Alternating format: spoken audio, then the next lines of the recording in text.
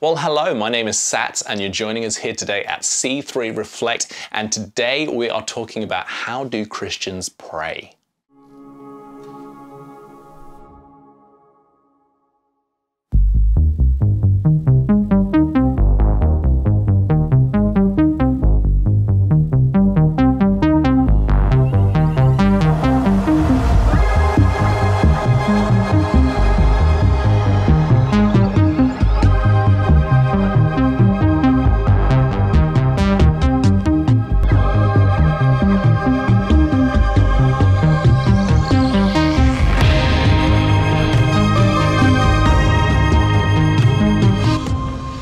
Hey church, how are you doing today on this fine Sunday? I hope you are having a great week, and thanks for tuning in today, being a part of these few moments here at C3 Reflect. If we've not had a chance to meet, my name is Sat. My wife Emma and I were the lead pastors here at this church, this congregation based in London.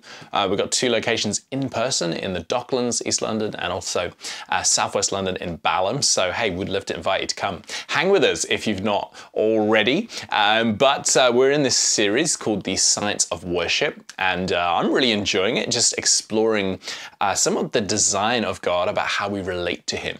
You know, I realize that God is not a chaotic God. You know, there's a mysterious part about who God is that is just like the awe and wonder and glory of God. But you know, God is a God of order. When you look at the world around us, everything's held in this beautiful tension. Just the right amount of oxygen and nitrogen and in the atmosphere. And, you know, the ozone layer is protecting us from harmful rays, and gravity just at the right amount. It just feels like to me that God is very precise in how He organizes things. And I really believe there are some principles about how we as human beings relate to God, the creator of the heavens and the earth. And that's not to make us feel kind of trapped by, you know, religion, or just, you know, that sense of being a bit worried about getting it wrong.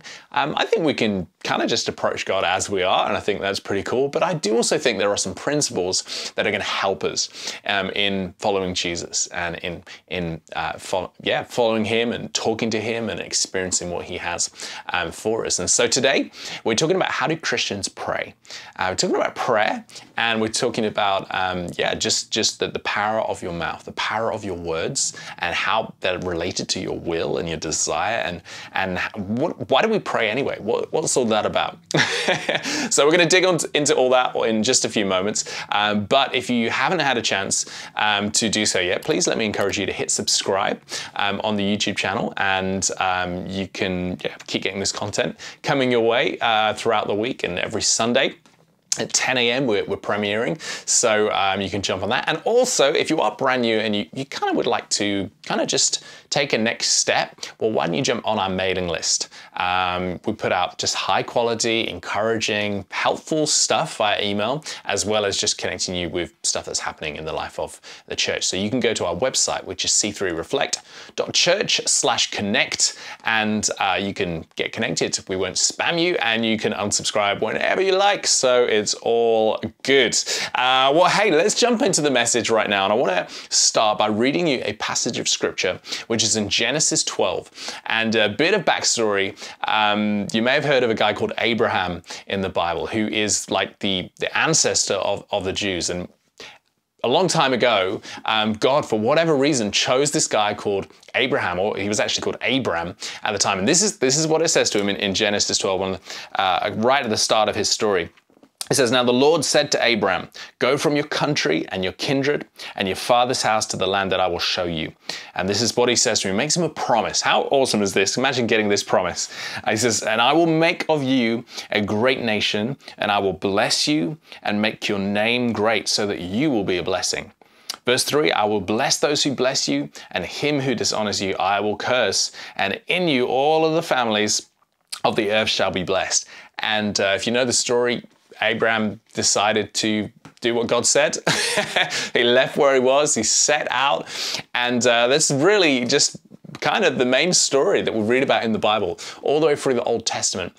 Abraham and the nation that he becomes, the nation of Israel, being God's chosen people, His instrument to bless the world, that they would be blessed, But ultimately, God's heart was always to bless all people. So, you know, it's a big question. Does God have favorites? Well, maybe we'll save that for another message. But what I do know is that they were chosen to be a light in this world. And ultimately, that through Jesus, who was a Jew, in case you didn't know, the Messiah who would come and unite all people in himself, that the people of Israel were given the law and, you know, but it was impossible to follow. It was always beyond any human being to fulfill the perfection. And that's where Jesus, of course, came in. And so I just love God's heart for you and I as we jump into this moment together. You know, can I just encourage you and let you know that God's heart has always been to bless you. He doesn't have an agenda. He doesn't have like, there's no horrible secret. There's no, you know, just his heart is pure and is good, and he wants relationship with you, and he wants you to be blessed. And now this is what we read about Jesus. Jesus himself says these words in John 15, and he begins to describe how we experience that blessing that was promised to Abraham all of those thousands of years ago. And Jesus says this, he says in verse 1 of John 15, he says, "I am the true vine, and my Father is the vine dresser. Every branch in me that does not bear fruit, he takes away. And every branch that does bear fruit, he prunes, that it may bear more fruit. Already you are clean because of the word that I've spoken to you. Abide in me, and I in you.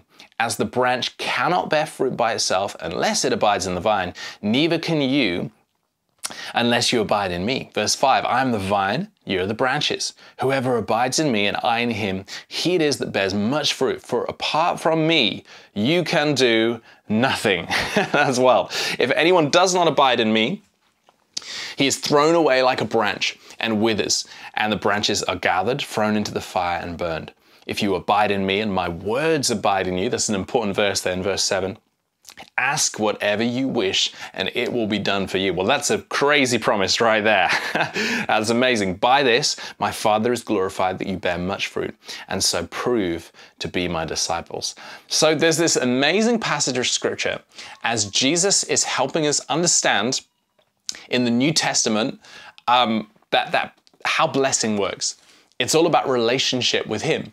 And this is the metaphor that he uses is all about a vine or a tree, organic, you know, matter. He says, look, you were just a branch.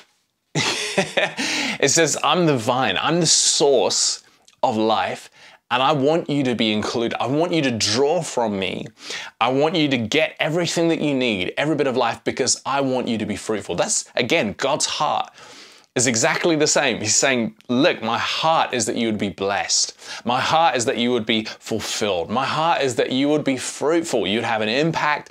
You would come alive and all of that stuff, which sounds pretty good to me. But he says, look, there is a mechanism. And the thing that's really interesting to me about this is you have to remember that the audience of Jesus right here is a Jewish audience. These are the children or the great-grandchildren of Abraham who are hearing this right here. So God's promise was first to the Jewish people. And Paul, the Apostle Paul in the New Testament, he talks about how, you know, we as Gentiles, non-Jews, have been grafted in, included. I don't even know enough about plants to know how grafting works, but I think it's when you get added into the thing. You kind of a stray sort of branch over here, and you get brought in, and so that life can flow into you. And I imagine it's quite a science. I imagine it's quite a thing. And this is what Jesus did when he died on the cross, and he paid the wages of sin, which is death, giving up his own life, his own perfect life, to pay that and redeem us so that we, not just the Jewish people, but also the Gentiles, can be grafted into his vine. You know what I love about that church? Because I just love that we've been grafted in, but we weren't first grafted in. In other words, we were secondary, but we've been included. And I just find that such a powerful thought, because I think so often when we read scripture, we read it through the lens of everything's about me. Everything's about me. I'm awesome. God's got promises for me. And there's some truth in that, but we were secondary to God's chosen people, his vessel of blessing, the people of Israel, the descendants of Abraham, through which Jesus would come and every person would be included because of Jesus. But it just makes me grateful. It just makes me, keeps me humble. It keeps me just in a sense of awe and just being thankful. Just being so thankful that I have been included. Hey, wherever you are at right now, can let thanksgiving rise in your heart as you understand that Jesus has made a way for us far off, disconnected, doing things on our own strength, living a life that is depleted of strength, disconnected from God. We have been grafted in, included in this beautiful vine, the vine of life, Jesus Christ himself. We've been included, you and I. Right now, we can draw from that source of life. But here's what I find really interesting is that Jesus also describes branches that don't bear fruit. He says, you know, I want every person to be included. But he says, the thing is though, is that there is a requirement that you draw strength from me. You got to be connected, not just tangibly, kind of practically, but you got to actually actively, you know, a leaf or a stem coming off a plant, it draws moisture and everything that it needs from the root system of that plant. And if it doesn't, what you'll find is that it will begin to die. And it's always a sad moment, isn't it, when you're houseplants, where you got this wonderful, strong kind of thing happening, this leaf coming off, and it just you just kind of notice, uh-oh, I think it's starting to drop off. I think it's starting to struggle. And eventually what you actually have to do is you have to cut it off, because if you don't cut it off, because it's on this kind of infinite pathway towards death, it will actually drag the rest of the plant down unless you cut it off. And so you've got to cut it off so that the rest of the plant can be healthy. And that's what Jesus is describing here. He's saying, hey, you've been attached to the source. You're attached to me. You've been grafted in. But I'm expecting you to dig deep. I'm expecting you to grow in relationship with me so that you can actually experience this life, this blessing and this promise that I gave to Abraham that was for you, that I gave to Abraham through the Jewish people, and through Jesus, you have been included in the blessing of God. You see, I realize it's possible to be a Christian that is connected, but not produce anything of value.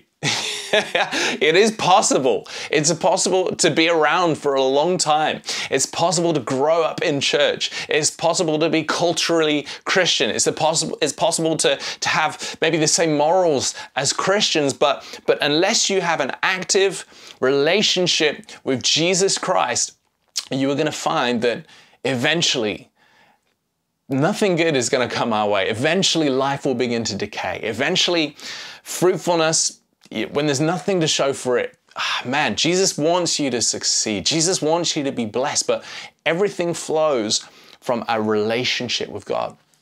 So how does this relate to prayer? Because prayer is symbolic. It's not even symbolic. It is our relationship with God.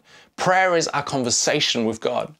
If you're married to someone that you don't talk to, if you have a friendship, but you don't actually talk, you don't have any conversation, you don't have any understanding of where each other are, you don't spend any time together, what sort of a friendship is that? What sort of a marriage is that? And sadly, that happens. But Jesus is saying, I want you to actually be in relationship with me. I don't want you to have a sort of, just a distant acknowledgement that we are part of the same thing. He says, no, I want you to have an active, interactive, conversational, relational thing, that we would not just have Jesus in our life as an item or an added extra, but he would actually become friend. He would actually become father. He would actually become close to us and intimate with us, that we could talk to him and we could share with him. He's saying, when you abide in me, when you have that sort of level of relationship,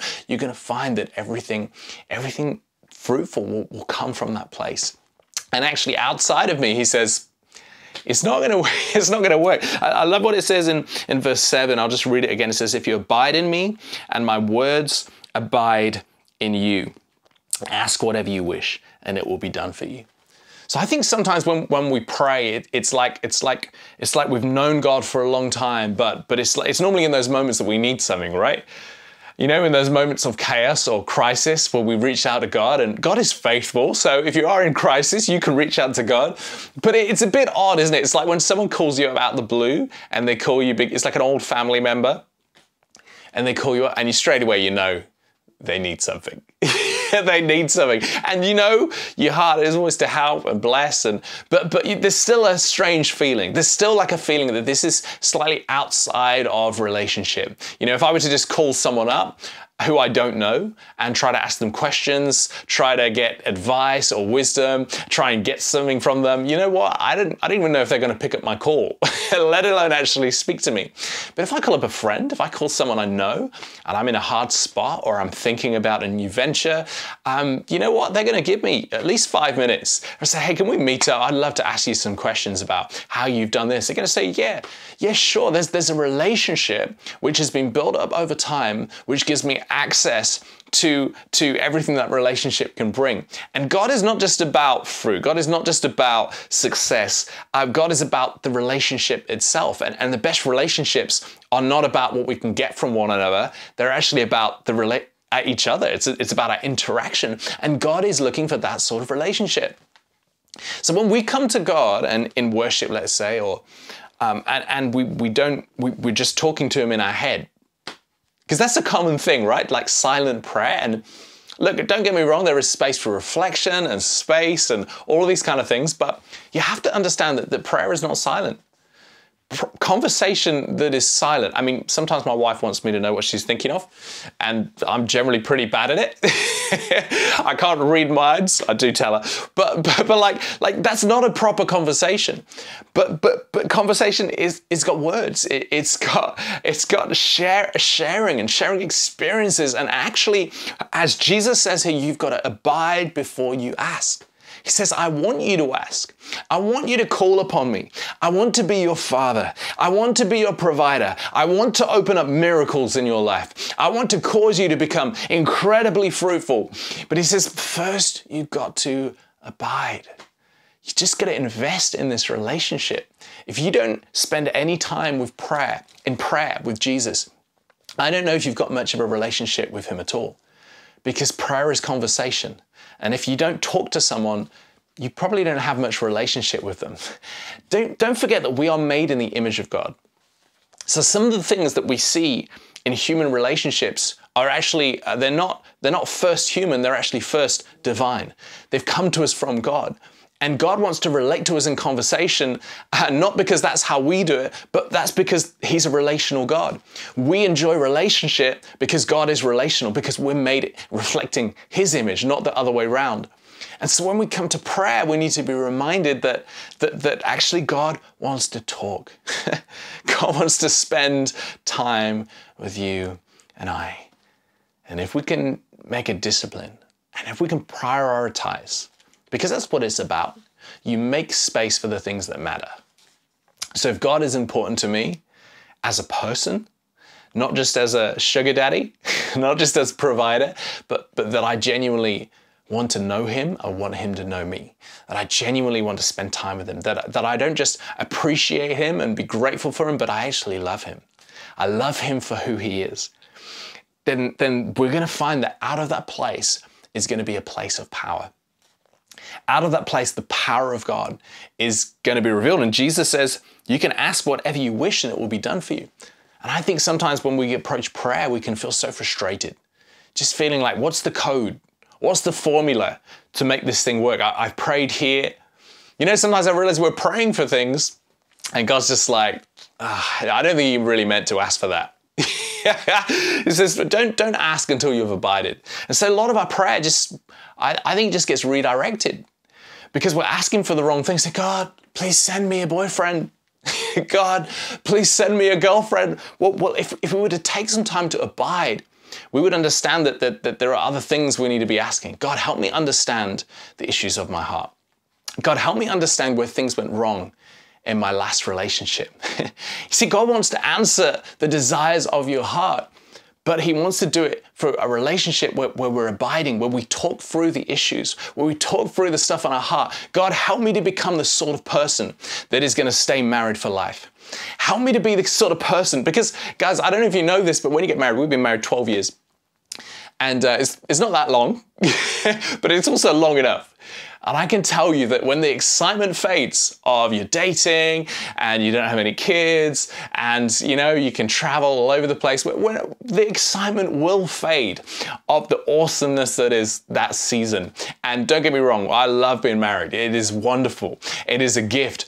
But you're essentially just living, not just, but you are living up close and personal with a person, seeing all of their flaws exposed, and they know you and they know how to irritate you. I'm really good at that. They know how to press your buttons, and they have a will of their own. They have a mind of their own. They're not going to do everything you want to do. You are going to disagree. You're going to get into arguments, and it's okay because this is what marriage is. But what we're going to find is that God is so much interested in the whole process. And when we come to prayer and we're just asking for things, God, give me this. God, give me the promotion. Yeah, but are you ready to sustain the responsibility that promotion will bring? God, I just wish I could go there. I just wish I could be there. Yeah, but do you have the strength and the capacity? Because what you're going to find is that all of this time that nobody sees when you are talking to Jesus, where you are abiding, that is the stuff that gives you the strength to sustain the ask. So you can ask for things and God will say, yeah, you are ready for this thing. Why? Because you are spending time abiding. Abiding first, asking second. God wants to bless you. His heart has always been to bless you. Just as his heart was through the people of Israel, just as it was fulfilled through Jesus Christ, your Savior, your Messiah, his heart has always been to bless you, but everything flows out of relationship. And Jesus says, I want you to abide. Don't cheat the process. Don't think of prayer as something weird and spiritual. It's normal, it's earthy, it's relational. Sometimes it's a bit awkward, just like normal relationships. When you meet someone for the first time, you're meeting a new group of friends, you got to get over those first hurdles. And maybe for you today, you just feel like this whole topic of prayer, you've heard so many people preach on it. You've heard everyone talking about it's important, you get it. But if you're honest, as you look at your relationship with God, it feels like you don't even know where to start. Where do I even go? Or maybe it just feels like you've kind of been disconnected. You know that in that relationship, there's been some bridges that you've burnt. There's been some decisions where you've turned your back on that conversation. You're going to say, God, I appreciate your input, but I want to be in charge right here. I want to be the vine. And you've come to the end of yourself, literally. When the branch tries to do its own thing, it's disconnected from the source. And we all know what happens to a branch that's disconnected from its source. It gets dry, it gets brittle, it gets tired, and ultimately is destroyed. And I just know God's heart for us today is that wherever we are, that we would take this relationship with Jesus Christ seriously. And that's what I want to challenge you on today, because I know God wants to bless you. I know his heart for you is good. I just know that before we ask, before all of the blessing of God comes, before all of the calling is fulfilled, before God opens up your world, everything begins with a revelation that he is the vine. He is the source. So how do we pray? Let's just talk about that for a moment, because it says abide in him. It says whatever you wish, it'll be done. Let's read that verse again. It says, if you abide in me and my words abide in you. So here's your key to understanding how to pray. What happens is we abide in Jesus. That's about our decision to take time to create space for him. And as we create space for him and we read his word, those words are going to abide in us. So we're abiding in Christ, but Jesus is the word. So he says, as you abide in me, my word, the Bible, as we abide in those words are going to start to live in us. And we're going to find that they're going to shape how we think about life. They're going to shape how we think about what we ask for, what we request. They're going to become our framework for how we view the world. The lens, our worldview, is going to be formed by scripture, not by culture. So when there's a clash between what culture says and what the Bible says, we're going to make the decision, he's the vine, and I'm going to have to implement that. Now, this is what's so powerful about prayer, right? Is that your words are connected to your will. Jesus says, out of the abundance of the heart, the mouth speaks. So the mouth is connected to what's going on the inside. Now, before, outside of Christ, we were disconnected. So we're just, you know, the heart is, there's nothing good there. It's actually what Jesus says. It's pure evil in a heart outside of Christ. But what we find is that when we're connected to Jesus, it's like there's a new heart. There's a new spirit on the inside of us. And we can begin to draw near. We've been given new hardware, but we still have to program the software and to work with the new hardware. Otherwise, we're going to get really frustrated. It's like trying to put, you know, I don't know, we're trying to work with floppy disks with our smartphone. It's just, some of you don't even know what floppy disks are, but there's an old piece of hardware. And so the way that we program our thinking and align ourselves and get the words of God into us is actually to pray the scriptures, is to speak scripture. And so we're reading, I am the true vine. So as we're praying, what we need to do is we need to begin to just spend some time to meditate and really think on that verse. And we begin to do that by actually saying it, by speaking it out loud. Not just thinking in your head, Jesus is the true vine, in my inner voice, but I'm actually beginning to say, you are the true vine. God, I acknowledge that you are the source of life. And I choose right now, God, I want you to be the source in my life. I know that I've relied on me, myself. I've been the vine in the past, or I've tried to be, but God, I'm choosing right now. I want you to be the vine because you are the true vine. Okay, that's just an example, right, of what you might do as you're reading the scripture, and it's a bit awkward, it's a bit fumbly, but you're gonna find as you speak that, what's gonna happen is you're gonna be connecting yourself to the source of life, and the word is gonna give you life on the inside. And that's gonna strengthen you, it's gonna encourage you, and you're gonna find that as you're praying, you're gonna begin to get things that you need to ask for. So you realize there's something in your life that is not truly connected to the vine. So you say, God, I pray. I want to lay down this part of me. God, this addiction over here. God, this relationship over here. Give me the strength. Give me the courage.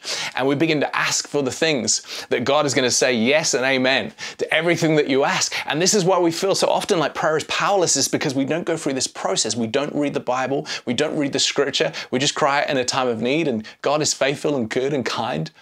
But there's a whole thing here. So how does this relate to worship? Because as we come and we worship God, guess what we're doing? We're using our mouth. We're declaring scriptures through the songs. We're making declarations. And so it's so important in these moments that we don't, we don't just think, oh, this is just kind of like the worship leader or whoever is trying to get me to do something. That we actually understand that this is an opportunity for us to engage the will, and through the power of our mouth to use our words to align and to abide and say, Jesus, my life is yours. Jesus, I declare your goodness. Jesus, you are the true vine. You are the true north in my life. And to align ourselves to Jesus Christ. And Jesus says that those sort of people who live with that sort of relationship are going to be incredibly fruitful. They're going to have a great impact. They're going to be blessed. And church, I want that for you today. I want you to come as you are to Jesus, and to wherever you are on the journey, to start or restart that journey with no judgment. Just know that God wants this for you. The first thing he does is not going to tell you off. I suspect you've already done that on his behalf. The first thing he's going to do is he's going to welcome you. When the prodigal son came home, he was expecting a big telling off. He was expecting, man, I'm going to get, maybe I can just be a servant. But the father comes, puts the robe on him, puts the ring on him, gets the party going, cooks the meat. It's awesome. It's a celebration. And I hear heaven's celebration right now for a whole heap of people right now that are coming to Jesus, coming back to Jesus. This is what it means to follow Jesus, is to be connected in relationship, to become a friend of God, to become a son, a daughter of God. He's your father. He loves you. Gosh, well, there's just one thing we need to do now. Some of you need to make that decision right now. So I'm going to pray a prayer with you, and you can use your mouth and you can make this declaration as well. Just say it back. Make this your prayer right now. Connect your heart to your will, to your mouth, and declare right now. So let's pray this prayer together. Dear Lord Jesus, I'm here just as I am. I want to be connected to you. You are the vine, and I'm just a branch. I need you. Will you receive me today? My life, I make you king, and I choose to follow you. Amen. You know, I pray that prayer like all the time. I'm praying that prayer every day. I'm just like, Jesus, I give you my life. It's a great prayer. It doesn't mean we're getting saved again necessarily, but it means we're repositioning ourselves. So wherever you are, if you're praying that prayer, how can you just let us know? Let us know in the comments. Let us know so that we can cheer you on and make the decision to be connected into the house of God, the church of God. Because here's how the analogy goes. There's branches, and those branches are all together tied into the vine. So this part of God's design for us is to be together approaching God, as well as personally in community. And so that's why gathering is so important. So I'd love to invite you to be a part of that. Thanks so much for joining us today. And I'm going to pray one more time that God's blessing and favor would be upon us, that as we go out, that we would not just be a church that, you know, has an impact, kind of just a small, shallow impact, but that would really, truly be fruitful and be beacons of light in our community. So God, I pray for every person right now. I thank you so much that you want to use them to impact this world. We pray, put influence upon them. God, for every person, and I pray, God, break every chain of condemnation where people feel disconnected. God, I thank you that they can be connected right now through their decision. And I pray, take down every barrier that stopped us from feeling connected. God, cause your blessing, your face to shine upon every person watching today. We pray in the name of Jesus. Thanks for joining us today, guys. God bless you. We'll see you soon.